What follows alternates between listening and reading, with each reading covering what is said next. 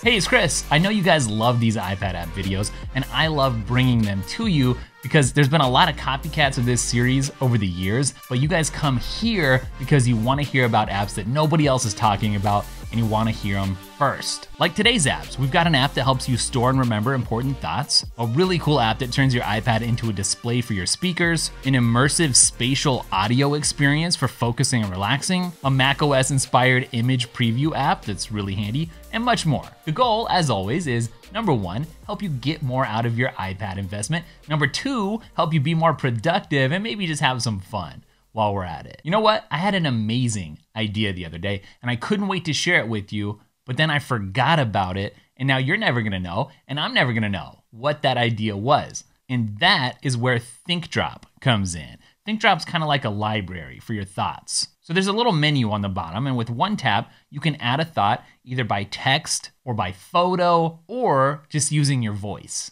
So typing out an idea works great. If you made a sticky note with an idea, you can take a picture of that and just import it right there. But I love using my voice most of all. That's really cool here. So I can actually play that back, or I can just look at it, or I can actually start a thread of ideas underneath. Because here's the thing, I have great ideas all the time, and so do you probably. And the thing is, when you capture those, it has to be a frictionless experience. And in the past, I've just had an Apple Note with a bunch of different bullet points, and every time I have an idea, I add one to this note. ThinkDrop, on the other hand, is bare bones, it's clutter-free with exactly the features that you want and nothing else. So this is different from a Notes app, and it's different from a To-Do app also. It's actually kind of hard to categorize, which is a good case for it being its own thing, namely an idea capture app. Now, I really love that you can make threads out of your thoughts, and it's cool that you can pin thoughts to the top of your timeline here. I like that there's some stats, there's a sentiment analysis, you see the little smiley face there, and it's also cool that you can swipe on items to either delete them or swipe the other way to pin or unpin, or just go ahead and tweet. And something else that's kind of cool is you can lock it with Face ID, so there's some security. And by the way, there's an iPhone app, so you can sync all your thoughts and ideas across your devices. Seriously, what a cool app. I just recently found it, and I'm super glad that I did. At some point or another, we all end up having either a personal or a professional project that requires us checking out some examples or some inspiration. Like maybe you're a designer and you need to collect some logo design examples. Or maybe this summer you're planning on redoing the landscaping around your place and you want to keep some good options on hand. Maybe you're a writer and you want to visualize and bring to life a fictional town that your character lives in. I mean, there's a million applications. Well, people in the creative world use something called a reference board to collect and organize examples of stuff that they can use as inspiration. And VizRef, V-I-Z-R-E-F, I'll link these up for you in the description, is the coolest reference board app that works the best that I've ever seen. All right, so check this out. I've got a split screen situation going on. I got VizRef open on the left, and I got the web open over on the right. And I'm just gonna come over here and grab some images right out of this article for stuff that I think looks cool. I'm just gonna tap on a few of these, keep on scrolling past the ones I don't like. And then once I get a few, I'm gonna just drag those over and drop them into VizRef, and look at this. It's put a grid on here for me, arrange them all to be the exact same size, and then I can just keep dragging and dropping stuff in. And once you've got some items in your board, you can come in and you can rearrange stuff however you want to. You can come in and zoom in and out. You can grayscale images or turn them back into color. There's a light mode, there's a dark mode for whatever time of the day or whatever preference you've got. You can turn on or off the grid in the back. You can make sure that this has HD resolution. And get this, it even has animated GIF support. So you can drag a GIF right off the internet, right into this app, and be able to view it. There's batch import, there's batch export. Really, this is just super useful, and I think it's something that every iPad owner could probably make use of. I've got a super unique iPad app for you here. You'd never guess what it was if you're just looking at it.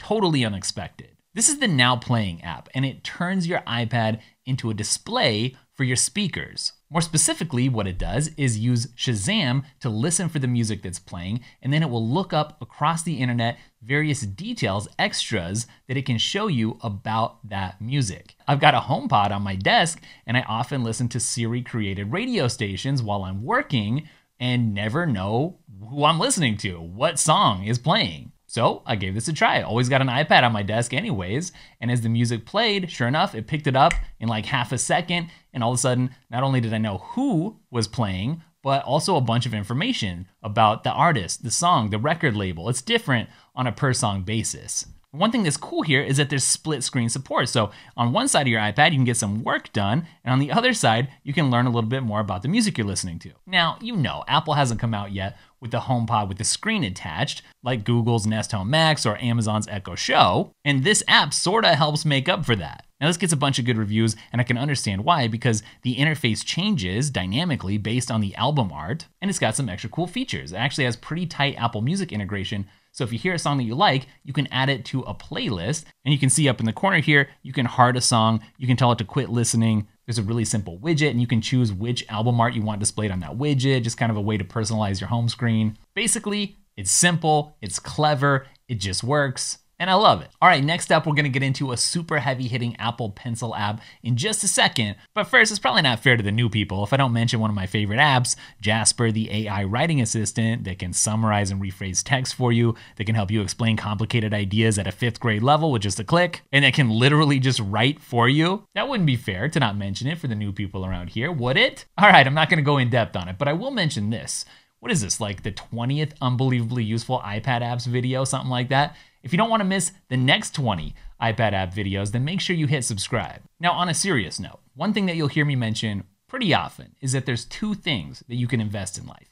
The first is time, the second is money. And if you don't have money to invest yet, you can always invest your time until you do. And I kind of explained how you could do that in my 5 ways to earn 6 figures with an iPad video. Now, one thing that people usually love about my iPad app videos is that I show off apps that can help them invest their time more productively. But what about when you do have some extra money to invest? Well, Masterworks allows regular people like you and me to invest in art, just like the billionaires do, but for a fraction of the price. Now, I'm guessing you didn't know, like I didn't, until I ran into Masterworks when I was researching new investment opportunities that looked good, that contemporary art prices outpaced the S&P 500 return by 164% from 1995 to 2021. Crazy, right? So with Masterworks, you and I can invest in art from famous artists like Banksy, Picasso, and Basquiat. So if you ask me, Chris, why would you invest in Masterworks? I would say diversification. Stocks are great, crypto's cool, but blue chip art definitely seems like a power move. And art is one of the most stable assets around. So far, Masterworks has returned over 30% net IRR to investors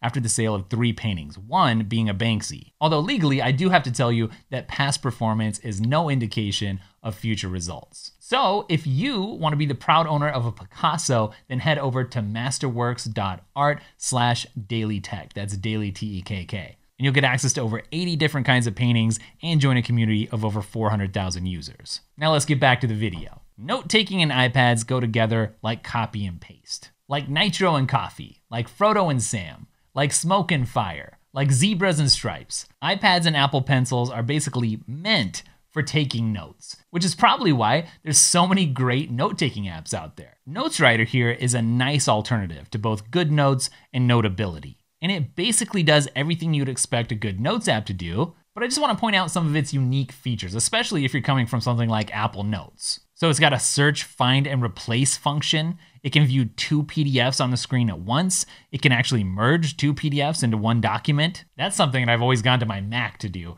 Opened up Acrobat and squished 2 documents together. Now I can just do it here. It's got 100 predefined paper templates. It's got custom notebook covers like you can see here. And none of this stuff, again, is something that you're gonna get with Apple's default Notes app. Aside from being able to change the text color, which is kind of cool, there's this whole extra menu here, which will let you do things like have a split view or go into reader mode, presentation mode. You can have it read your notes back to you. There's a built-in name generator. There's usage statistics. The list goes on and on. So if you're looking for a full-featured note-taking app that really gives you the best of 3 worlds, that would be typed notes, handwritten notes, and PDF notes and features, then look no further. This is a really cool option. And it also pairs really well with the Paperlike screen protector. All right, let's look at this app right here. This is Portal. It's an app that basically puts some really cool nature scenery right in front of you with some accompanying soundtracks. Essentially, it's kind of like a nature-focused white noise app, but with really high quality visuals and audio. Now, I partly feel like this app is ridiculous, and I partly like it. What I mean is, while I'm working, it's nice to be able to pop this app on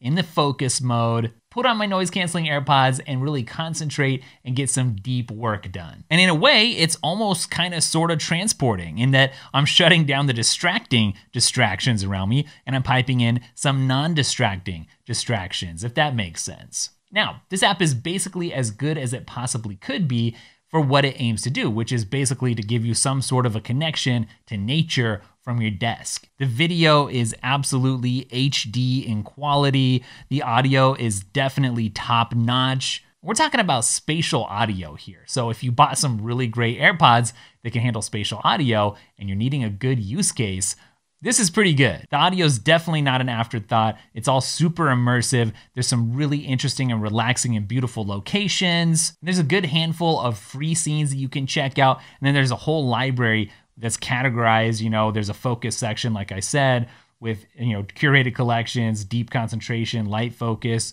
creative inspiration. But, and here comes the but, putting on headphones and staring at a screen is not the same as getting out in nature, which the website kind of sort of seems to imply. But it's a really well executed app that goes way beyond your typical white noise or focus oriented app. And check this out, if you got this going while you're working, you can actually turn it into a clock of sorts so you can get the background along with knowing what time it is. So it's kind of cool to just have on. So how about I tell you about an iPad app that you never knew you needed, but now that you know about it, you're never gonna wanna be without. The app is called Preview Mini, and it's inspired by the image preview feature that's baked into macOS. So while the iPad does have some amazingly full-featured image editing apps like Affinity Photo, Pixelmator Photo, Photoshop, the majority of iPad users actually don't need that much firepower. That's for like creative professional types and hobbyists. What they really need is just simple, basic photo editing, and that is Preview Mini. So if you need to rotate stuff, you can. If you just need some info on stuff, you can get it. If you got an Apple Pencil, you might as well use it. You can come in here and annotate stuff. That's always useful. And then check this out. You can actually cut out pieces of an image, literally cut it out and paste it somewhere else. This tool is literally the opposite of complicated. What I really like here is that there's keyboard shortcuts and trackpad support. So if you don't have an Apple Pencil, you can still use the features, and it works absolutely perfectly with the Magic Keyboard and trackpad. I feel like this is definitely a must for iPad owners. It's 99 cents. All right, well, that's it for this video. I hope you found something good. And I should just warn you, I've got an iPad home screen setup video coming up. I'm gonna call it something like my ultra productive iPad home screen setup, just so you don't miss it. And it's gonna be amazing. Lots of great widgets and stuff that are undercover that you would never know about. In fact, I had to take some of the apps out of this video to save it for that video because the widgets were the real features. So once again, I'm just saying, get subscribed so you don't miss it. Check out the Dailytekk podcast. It's linked up down below, or you can find it in your favorite podcast app. We also have a Clips channel. People are discovering it. I upload like 5 to 10 Apple-focused videos over there every week, maybe more. So you're just missing out majorly if you don't have the podcast or if you're not over on the Clips channel. I'll catch you guys in the next one. Later.